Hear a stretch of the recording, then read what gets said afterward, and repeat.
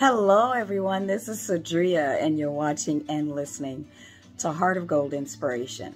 Now today is Monday, it's the beginning of the work week. Yes, a short work week, yes. So most of us will have tomorrow off for the holiday. And I'm excited because I've got a lot of stuff to do this week.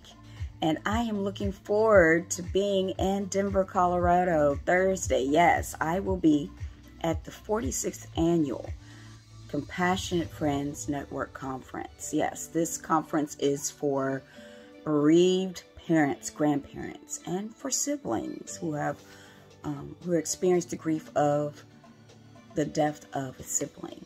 Now, I will be the keynote speaker for Saturday, sharing with everyone transformation from pain to purpose. And it is important that we always strive to either figure out what our purpose is in this world, in this earth, right now in our life, our lifetime. What is my purpose? And I want to do it with passion. So if you have a purpose, absolutely do it with passion. You can't do one without the other. You can fulfill your purpose, but if you're not doing it with passion, you might not even doing your purpose. So I enjoy fulfilling each day, working in my purpose. Okay, I do it and I enjoy it, and I know that it makes a difference in other people's lives. Now, my granddaughters are gone for 2 weeks. They have their vacation time with their other grandmother, and of course they've called me twice, no, 3 times to check in. And they are going to have a great day today. They told me they were going swimming today. And I told them to be careful, to wear their vest, their water vest, and earplugs. But they're excited to have some summertime fun. And when they get back in 2 weeks, I'm going to turn right back around and they're going to see their great-grandparents. Yes, for another week.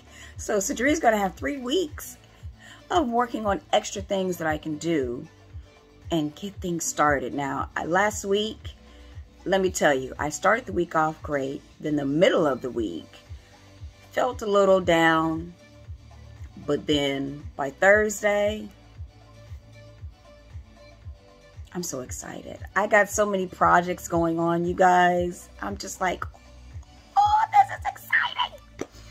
But anyway, I love sharing with each and every one of you the weekly affirmation. And I am rethinking this podcast and doing something extra out there for all of my bereaved mothers, donor mothers, mothers general who have experienced the loss and grief of their child, no matter what age.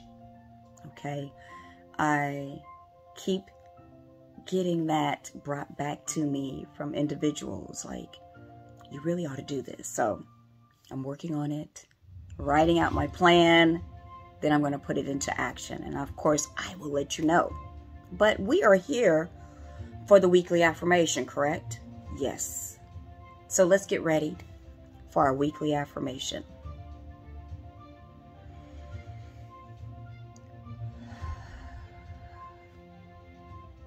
I am grateful for this day. I wake up knowing and affirming that today will be a positive start of a wonderful week. I am ready to experience this beautiful life that I am creating with my vision, my thoughts, and my actions.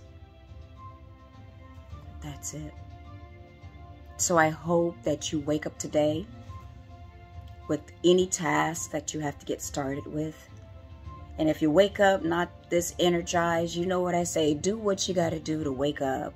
Whether it's a cup of tea, a cup of coffee, a workout, a walk, yoga, prayer, meditation, whatever it is that gets your day started, I want you to do that, okay? And remember that you have the capacity, you have everything within you to create the life that you want. Now, before I end, I always end with, if you're not an organ donor I encourage you to become one today. You can go to our website at briannasheartofgold.org, and there is a link where you can register to be a donor with Brianna's very own campaign link with Donate Life America called BHG 7 and 7. You can go to the registerme.org/BHG, the number 7, IN, the number 7. So you can register to be an organ donor, and it is important that you share that decision with your family members, and specifically the person that will be making that decision for you, because they will be fulfilling that wish for you.